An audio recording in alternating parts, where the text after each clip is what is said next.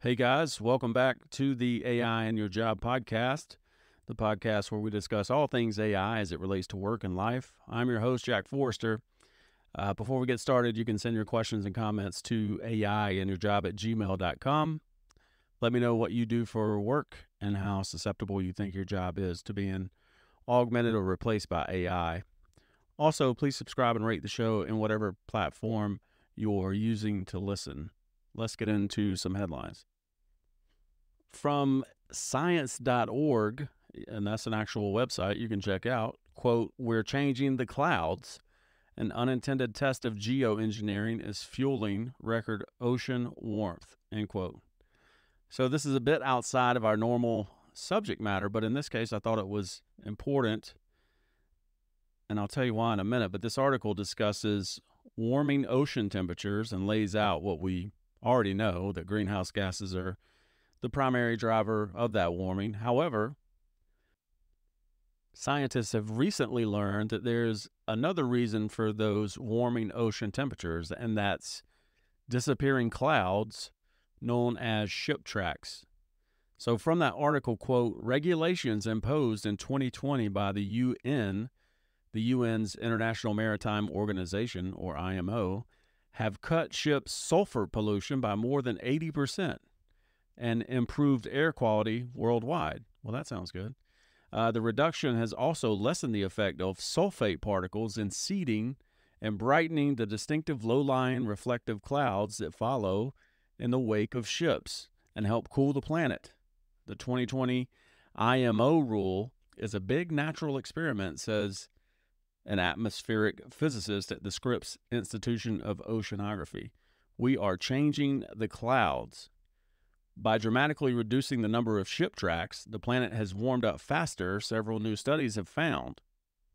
That trend is magnified in the Atlantic, where maritime traffic is particularly dense. In the shipping corridors, the increased light represents a 50% boost to the warming effect of human carbon emissions. It's as if the world suddenly lost the cooling effect from a fairly large volcanic eruption each year," says another atmospheric scientist at Florida State University, end quote. So we talked previously about the dangers of AI and unintended consequences. I'm sure the scientists and legislators behind this new maritime law thought they were fighting the good fight, but little did they know that their actions would lead to ocean temperatures rising. This example may be small, but if applied to AI and the massive innovation it will bring about, even our best intentions could be swallowed up by these unintended consequences. From futurism.com, quote, "Someone directed an AI to destroy humanity, and it tried its best," end quote. So I'd like to think that this person was an AI researcher trying to test the limits of AI, but it appears to be what we all fear. Now, I don't think this person was bent on actually trying to destroy humanity, but whether their motives were to be funny or nefarious, that they actually tried is concerning. From that article, quote, "A user behind an experimental open source attempt to make GPT-4 fully autonomous created an AI program called Chaos GPT, designed to destroy humanity, establish global dominance, and attain immortality. Chaos GPT got to work immediately, attempting to source nukes and drum up support for its cause on Twitter." Well, let's hope that these large AI labs are paying attention to news just like this, and the necessary safeguards are being put in place to protect us from folks just like this. Our next article is from The Independent, quote, "ChatGPT creator working on mystery AI device with iPhone designer," end quote. So apparently OpenAI, who created ChatGPT, which started this craze in the last year, is in talks with the renowned iPhone designer to create some sort of AI device. SoftBank has already committed to invest more than $1 billion into this product, and speculation is running rampant, with pundits guessing that it will be anything from a new phone to a ChatGPT-enabled speaker or headphones or something like that. It'll be interesting to see what happens, and OpenAI is widely heralded as a company that delivers and delivers often, so it may be sooner than later that we have a hard OpenAI product to carry us into our dystopic technological future.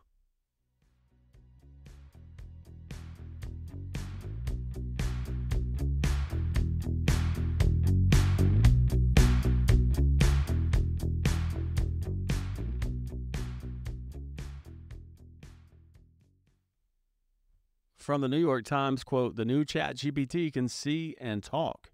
Here's what it's like," end quote. So ChatGPT goes multimodal, meaning it can do other things than output text. We touched on this briefly last time, but ChatGPT up until this point has been text to text. You put text in and you get text out. This update seems as large as, if not larger, than the launch of GPT itself.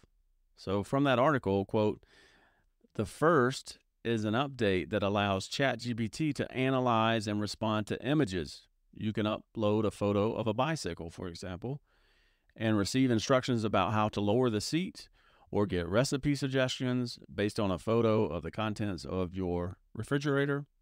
The second is a feature that allows users to speak to ChatGPT and get responses delivered in a synthetic AI voice, the way you might talk with Siri or Alexa.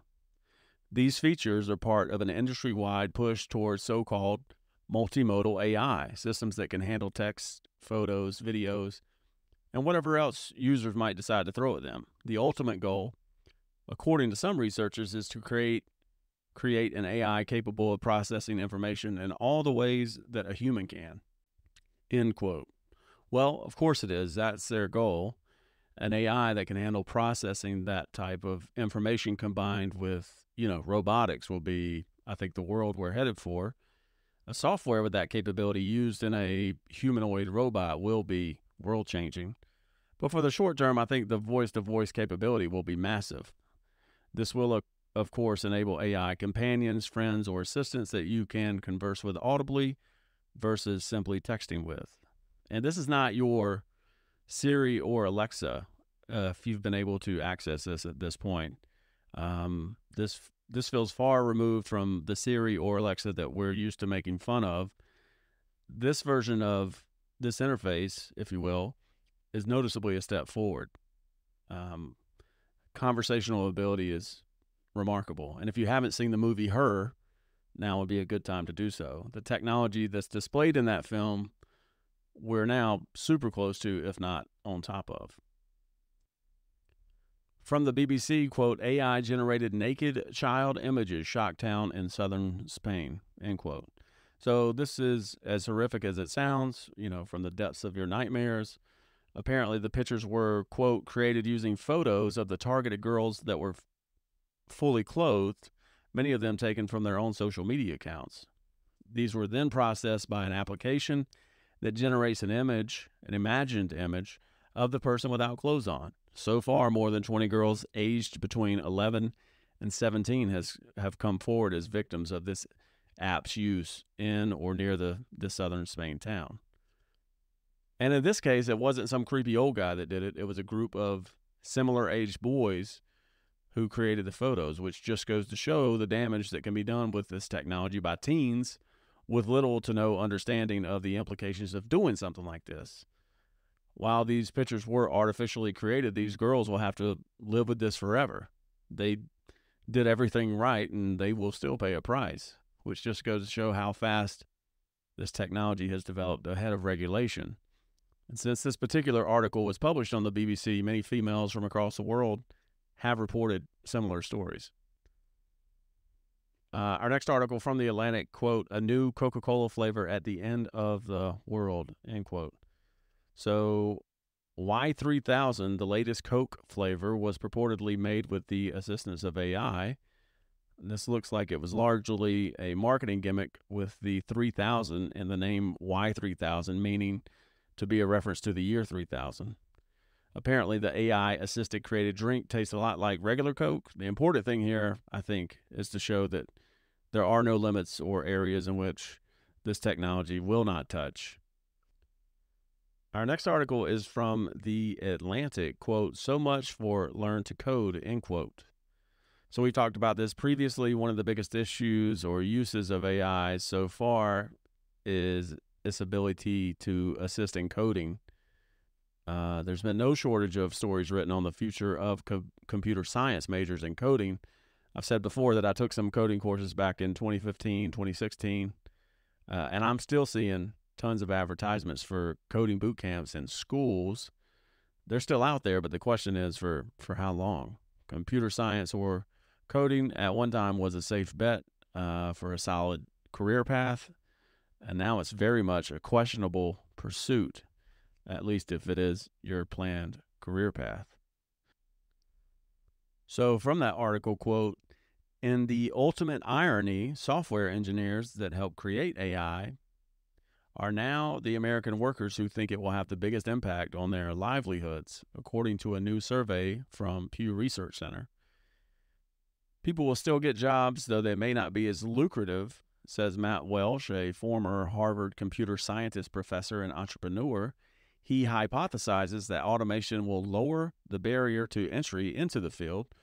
More people might get more jobs in software, guiding the machines toward ever faster production. This development could make highly skilled developers even more essential in the tech ecosystem. But Welsh also says that an expanded talent pool may change the economics of the situation, possibly leading to lower pay and diminished job security. If mid-career developers have to fret about what automation might soon do to their jobs, students are in the especially tough spot of anticipating the long-term implications before they even start their career.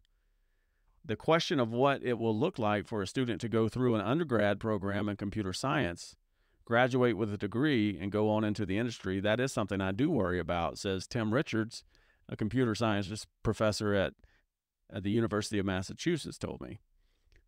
Not only do teachers like Richards have to wrestle with just how worthwhile learning to code is anymore, but even teaching students to code has become a tougher task. ChatGPT and other chatbots can handle some of the basic tasks in any introductory class, such as finding problems with blocks of code. Some students might habitually use ChatGPT to cheat on their assignments, eventually collecting their diploma without having learned how to do the work themselves. The potential decline of learn to code doesn't mean that the technologists are doomed to become the authors of their own obsolescence, nor that the English majors were right all along. Rather, the turmoil presented by AI could signal that exactly what students decide to major in is less important than the ability to think conceptually about the various problems that technology could help us solve. The next great Silicon Valley juggernaut might not be seeded by a tech grad, but a humanities grad with no coding expertise, or a computer science grad with lots of it. After all, the discipline has always been about more than just learning the ropes of Python or C++ coding languages. Identifying patterns and piecing them together is its essence, end quote. So, as of 2022, there were an estimated 1 to 2 million computer programmers in the country, according to the Bureau of Labor Statistics. And the BLS, Bureau of Labor Statistics, estimates that field will shrink by 11% between now and 2032. That sort of seems like, wishful thinking at this point. It's hard to imagine with what these large language models can do now that the field won't be decimated by 2032. But hopefully the field perseveres. Several episodes ago, we discussed a guy by the name of Imad Mostaq, who is the CEO of Stability AI. He's projecting that the field won't be around even 5 years from now. So we'll see if that happens.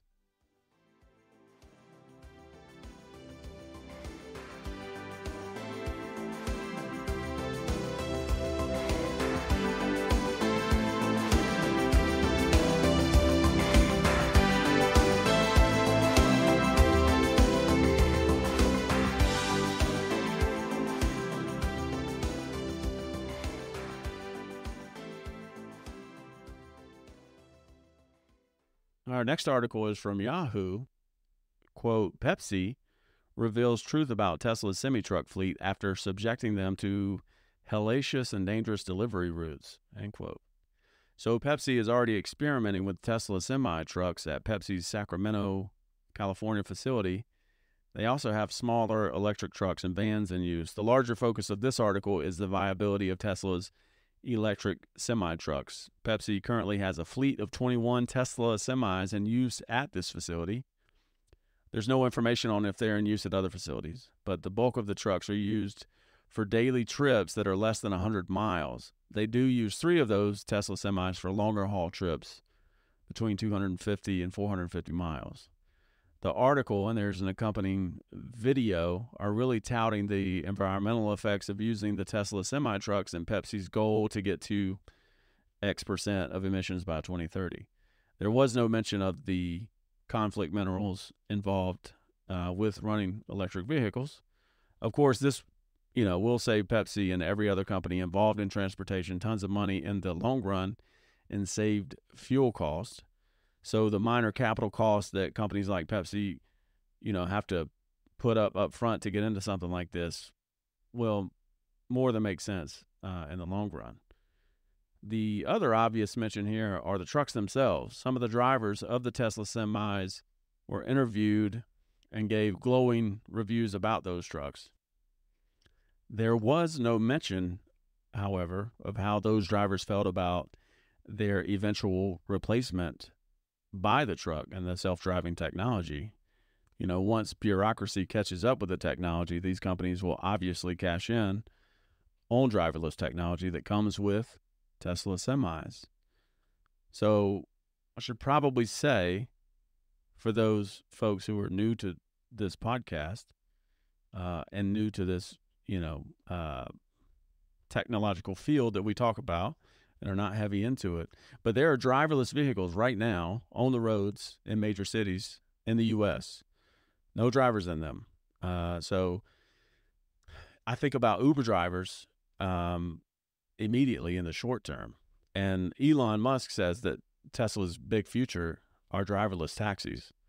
So the guy or the lady dependent on Uber to make a living, that's going to be problematic, because it's going to be much cheaper for me to take a driverless cab to wherever I want to go versus paying a human to do it. And maybe my heart makes me use the human driver, but, for only so long. I think the natural end of this are driverless taxis, and they do exist right now. I mean, although in pilot programs, they're on the roads. So companies like Pepsi that are already utilizing Tesla semis in the name of the environment, once that legislation is passed that allows self-driving, Pepsi's already going to have that infrastructure needed to make their fleet driverless. And it's a smart play. Why wouldn't they do that? Now, just as a reminder, there are an estimated 4 million people in the U.S. working in transportation or truck driving. Truck driving or transportation is the number one job for men without a college degree.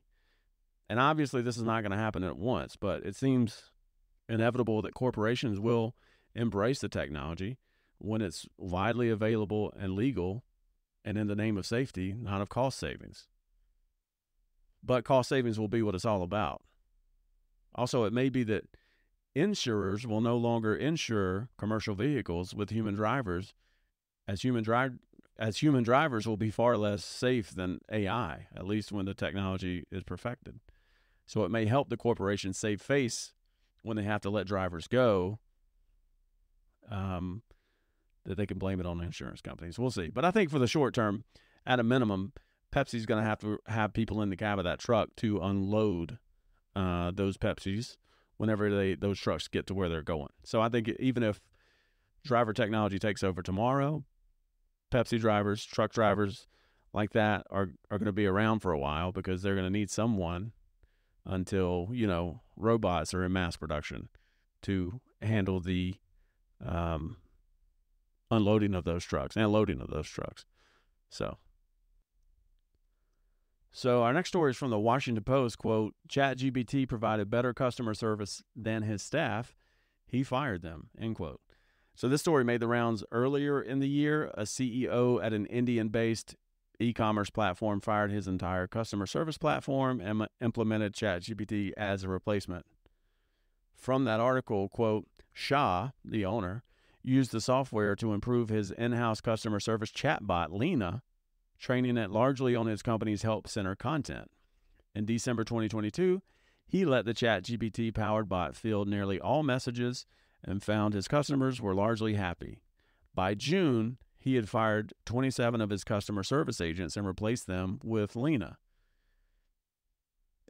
Quote from this guy, "It was a no-brainer for me to replace the entire team with a bot," he said in an interview, because that bot is like 100 times smarter and is instant, and who cost me like 100th of what I used to pay the support team, end quote. Well, there you go. This has sort of been my contention from day one, that corporations are not going to keep folks employed for the sake of keeping folks employed. I hope I'm wrong about that. But leaders like this guy, whose main priority is the bottom line, won't think twice about eliminating humans for AI if it means a better bottom line. And this particular guy, his crassness comes across in that quote.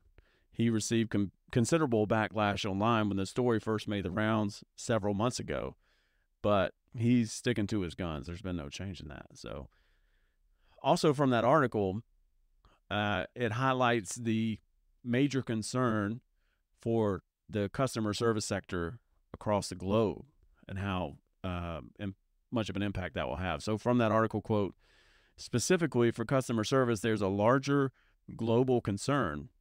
Startups, banks, and consumer good corporations say the technology can help them cut costly customer service costs while providing clients with personalized service.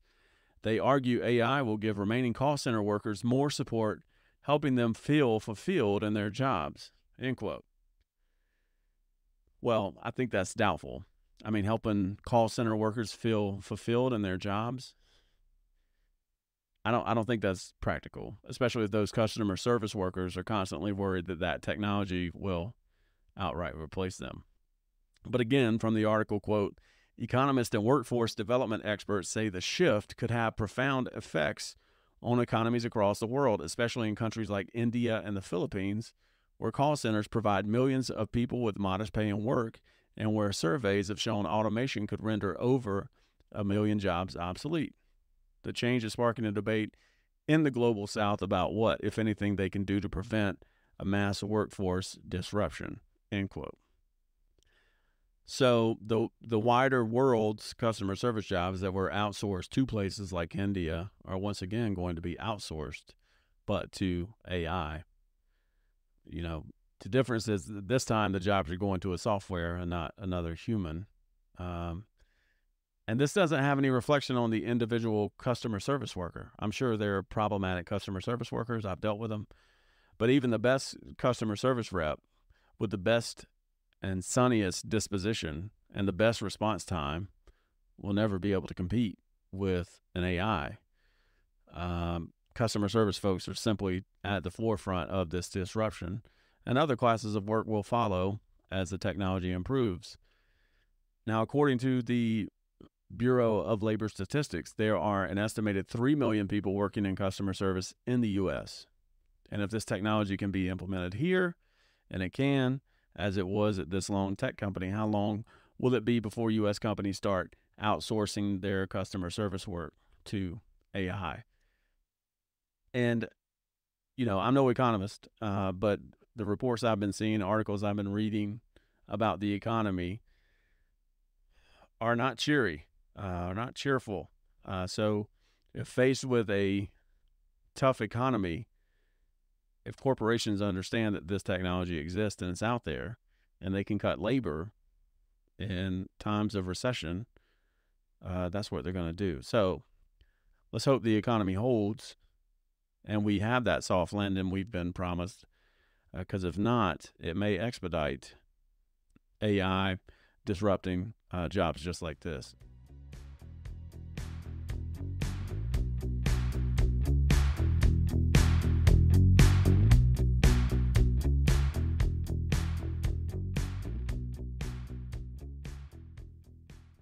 Our next article is from Forbes, quote, "Keep your paws off my voice. Voice actors worry generative AI will steal their livelihood," end quote. So this is something we've discussed previously. The technology exists at this very moment to replicate or clone voices. The software that I use to record this podcast has the ability to clone my voice. I can choose to clone my voice in that software, have it read a script I've written, and I could be putting podcasts out that way. So this technology is there. But this article highlights a particular voice actor who came across a TikTok video that was created using a synthetic copy of her voice. And she's naturally used to being paid for that service, so she was offended. Also, there's the content that's being put out by the synthetic voice that could be concerning to whoever's voice was cloned. At least prior to AI's voice cloning, voice actors had a say in what their voice was used for. Now they could be used to condone or endorse things that the voice actor doesn't agree with, or worse, it could be used in, AI pornography or racially motivated content. And this article also talks about the intricacies involved in trying to legislate against this very thing. Naturally, legislation is well behind this technology, and voice actors are banding together to demand their voices be removed from voice cloning AIs, but there's little they can do, legally speaking. And this seems, on the surface to me, like a dying industry. While it certainly is nice to have familiar voices narrate our books or movies, it's probably not far into the distant future that we'll become fully accustomed to or acclimated to using or hearing synthetic voices. That obviously doesn't bode well for the voice actor of today. I'm hopeful that they can, in some way, preserve their current way of life, but it seems unlikely. I was going to end there with news articles for this week, but right before I recorded, at the time of this recording, I saw an article pop up that piqued my interest, and that's from futurism.com. I've since seen it elsewhere that, quote, Facebook is paying celebrities millions to turn them into chatbots, end quote. So, in a move that probably shouldn't have surprised any of us, celebrities are allowing Facebook to use their likeness to turn them into chatbots. As if our culture wasn't oversaturated with celebrity already, get ready for more. As of right now, this is limited to text, but Facebook anticipates moving to audio and video soon. And given our obsession with celebrity in this country, this seems like, again, an inevitable move. So what does this mean? It could mean that celebrities sign with a certain AI company to give exclusive rights to their likenesses for chatbot purposes. So if you wanted Tom Brady as a chatbot assistant or chatbot companion, your chance is likely coming. You'll be able to converse with an AI Tom Brady in his voice and most likely in video chat as well. That's wild to think about. So I'm thinking about kids, will have, theoretically, as fast as this is going, kids today, and my daughter, she's under 5, I would assume that she will have chatbot friends, digital friends, or kids her age will. If you're listening to this and you know anything about me, I'm probably going to steer her clear of that. But it's feasible that kids will have digital friends. And if technology's taught us anything over the last 10 or 15 years, they're going to prefer those digital friends over real friends. So that will be a struggle to keep kids from going further down this rabbit hole, because, these AI chatbots are not going to be perfected early on. So you may be chatting with a Tom Brady who says an unexpected racial slur. I don't know. You don't know. I mean, it could certainly happen. Things like that have happened with AIs over the past year. So, but this AI Tom Brady could become an echo chamber for your child, reinforcing the things that the child wants to believe. Of course, this can be applied to adults in politics and that sort of thing. But as globalization continues full steam ahead, I'm fearful that things like this will continue to distill down cultures across the globe.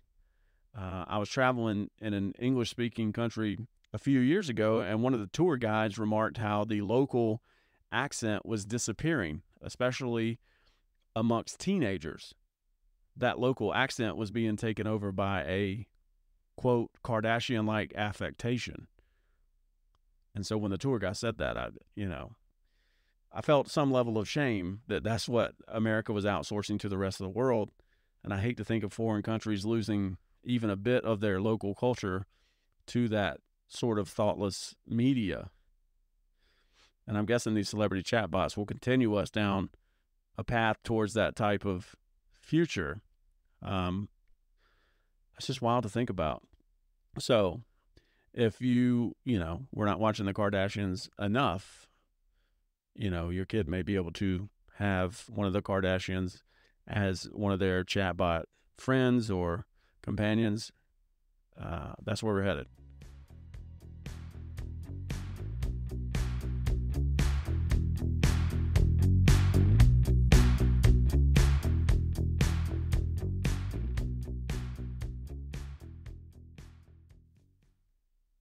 So this week I wanted to talk about the current state of AI as me, layman, understands it.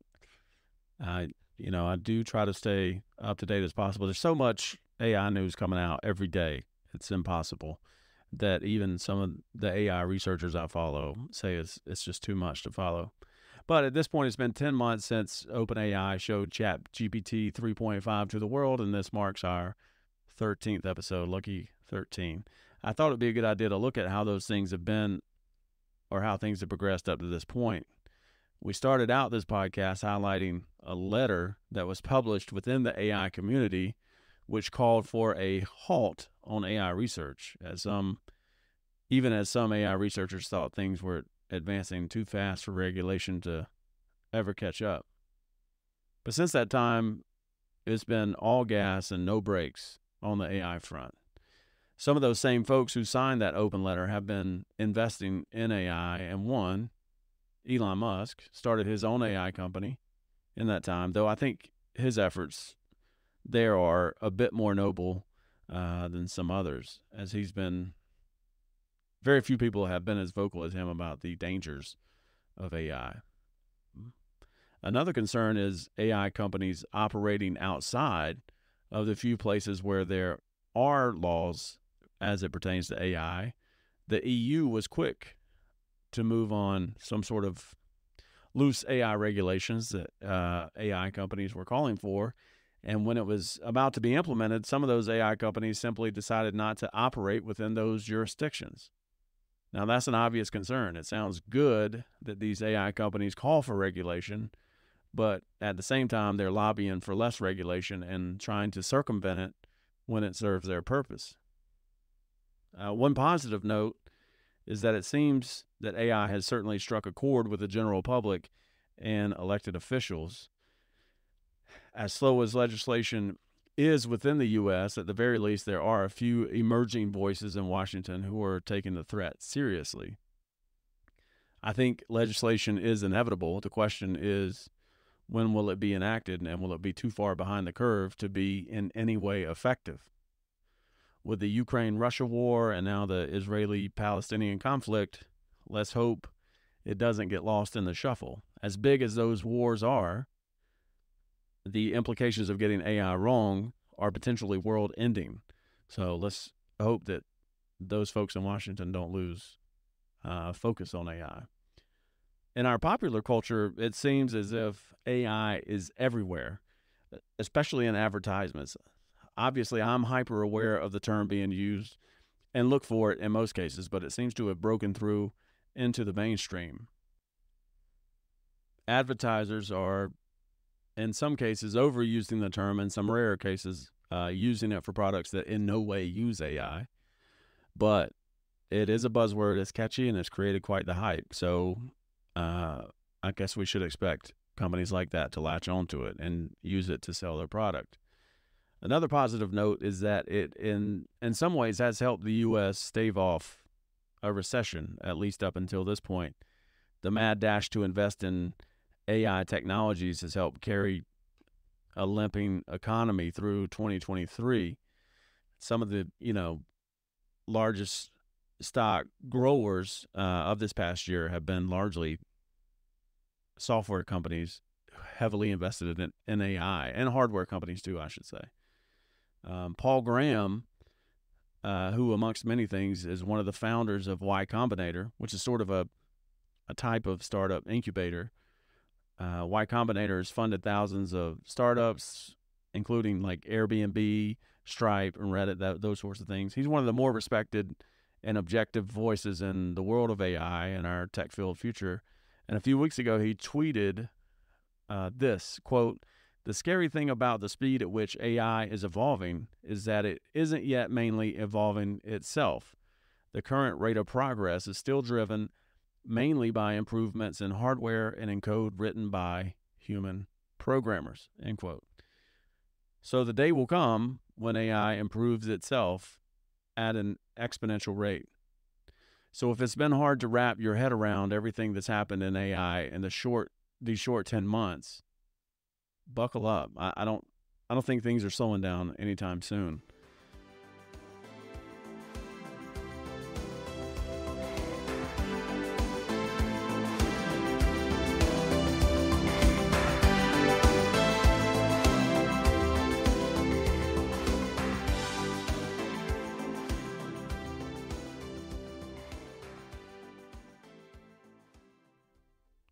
All right. Lastly, this week, I wanted to address some listener questions, as I've not done that in some time. First question is from Oliver in Canton, Ohio. He's asking, essentially, will he be able to opt out? And I assume Oliver means, can he opt out of our technological future? That's a very good question. Most of our references, are from sci-fi movies, I should say. So it's safe to say our views are not exactly objective, but it's hard to see a future in which we aren't living in a mass surveillance state like what's currently happening in China, or the way of life portrayed in George Orwell's 1984. If you haven't read that, I would recommend going and doing that in the near future. Opting out seems like it would be a wise choice, though again, AI is going to solve many problems, big and small, for us. So, is the juice worth the squeeze? I don't know. That's $1 million question. It's the problems it creates that is the big concern. The risk acknowledged by all the experts are enough to make anyone question, moving forward with the technology. But we're all, like I talked about, it's been all gas and no brakes this year. But is some sort of existence outside the matrix, so to speak, practical? I don't know. I'd like to think when legislation finally catches up with the technology, rights will be assigned to those who don't want to participate in an AI world. I'm hopeful, at least. But again, practically speaking, your existence would be much more difficult should you choose to opt out, much like trying to exist today without a smartphone. I'm sure there are those that do it, but it's certainly more work.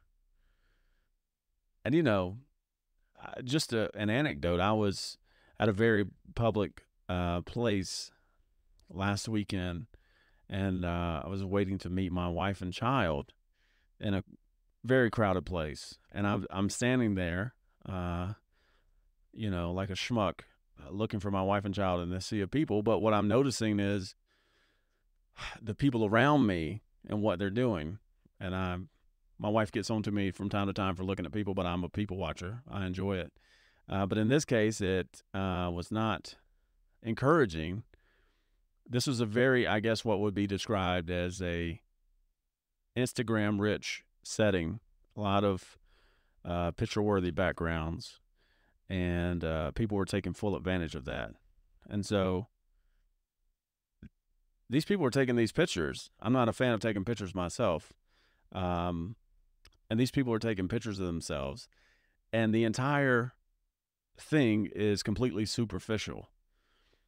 They hold their phone up, throw on a fake smile, and take the picture. And when that picture's been taken, the smile fades away immediately.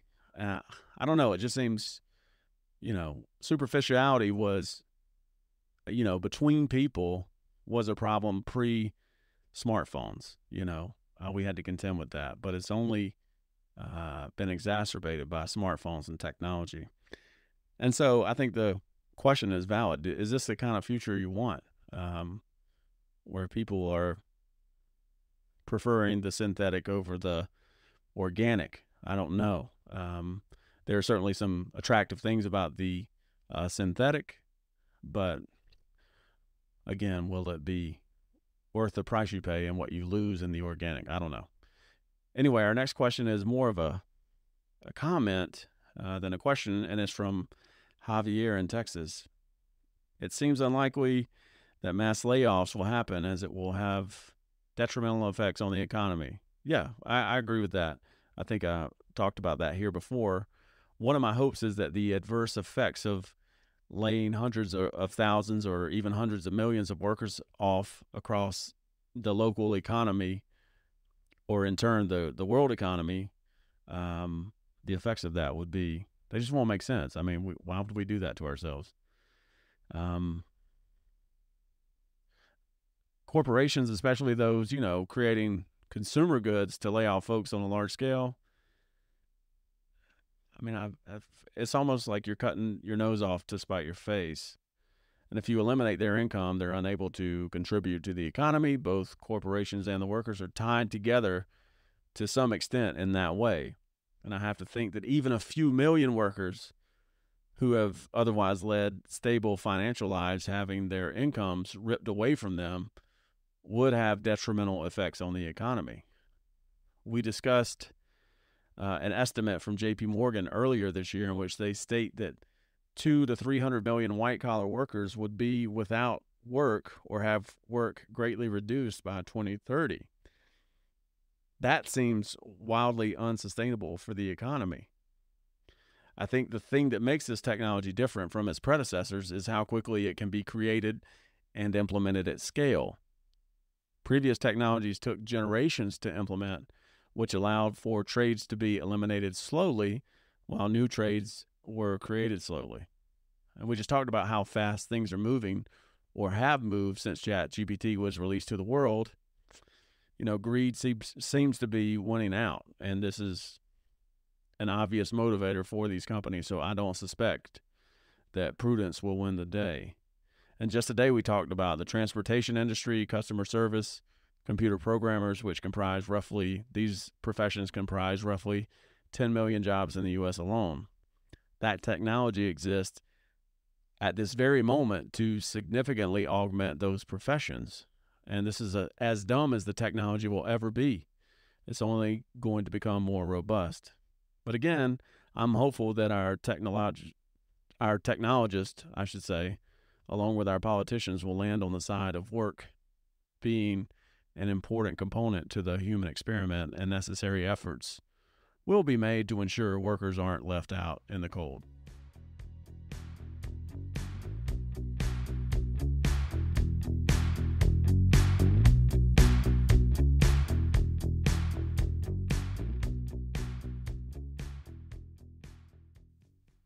So that's it for this week. Next time we're going to talk about, so if you didn't think this show was depressing enough, we're going to talk about the psychological effects of unemployment and what that does to people. But in the meantime, please be sure to rate, review, and subscribe to the show wherever you listen to podcasts. You can do it with just a few clicks in the app you're using at this very moment. And if you want, you can be even more deliberate and just share this episode directly via text or email to a friend or friends. Thanks for listening. We'll talk next time.